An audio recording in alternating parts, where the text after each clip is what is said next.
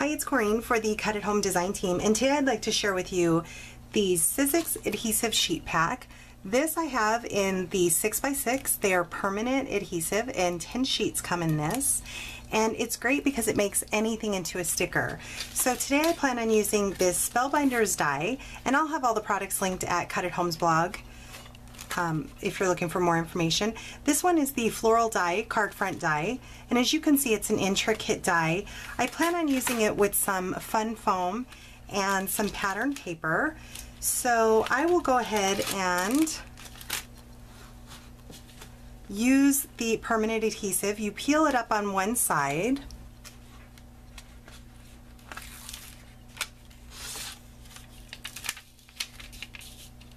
I'm going to add my fun foam to it.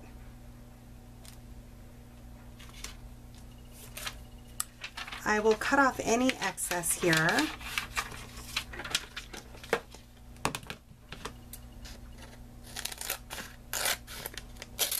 And I can save this for a smaller project later. I'm just cutting off the excess from the sticker sheet. And now you really want to press this down, and that's going to adhere your adhesive to your fun foam. So I'm really going to give that a good press with my bone folder. Make sure it's adhered down very well.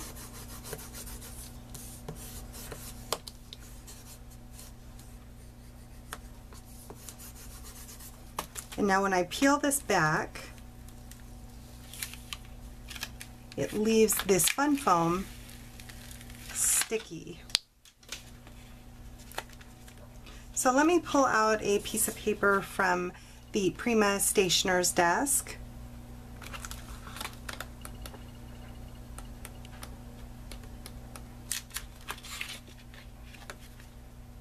I think I'll use this one here, Gorgeous.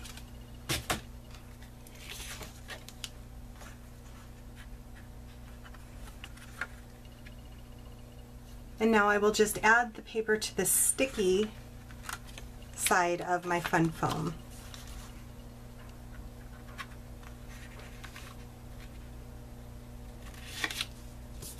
And again, I want to press this down.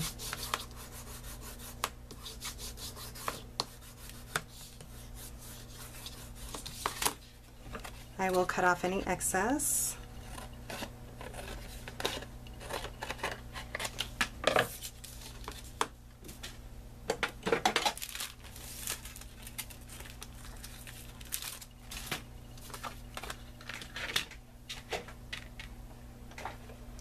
I will also be using my Sizzix Precision base plate.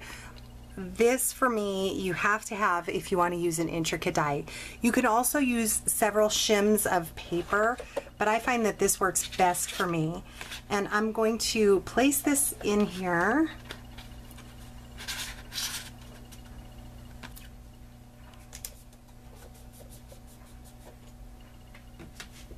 So I have my multi-purpose platform, I have my Sizzix Precision base plate, and now I will put my top cutting plate and run this back and forth a few times.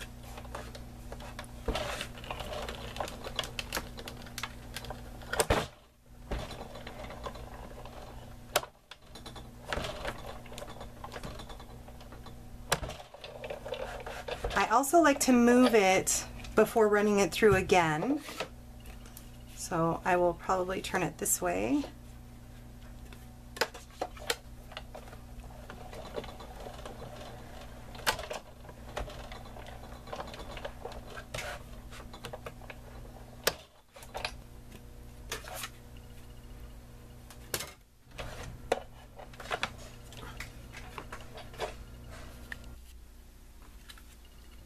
And now I'm just going to pop these out. I think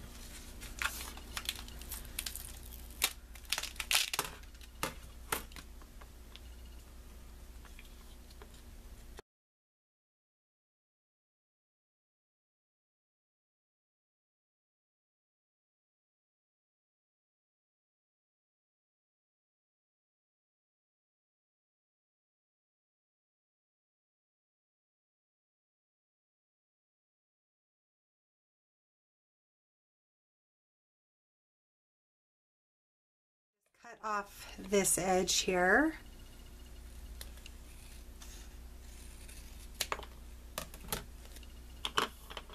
And this only took me maybe 2 minutes to pop all that out.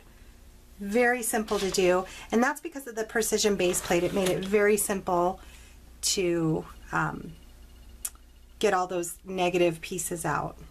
Now I want to add this to my card base. Like I said earlier, I could have put adhesive on the back as well, and that way I would have just removed the adhesive and stuck it down, but I didn't think it'd be a problem to adhere it on my card base. I have a white standard A2 sized card, so this is 5 1/4 by 4 1/2, and I will go ahead and finish up this card. I hope that you find these adhesive sheets helpful, and there's so many uses and for so many intricate dies that you have. Please check out Cut at Home's blog and I'll have all the information linked. Thanks so much for stopping by.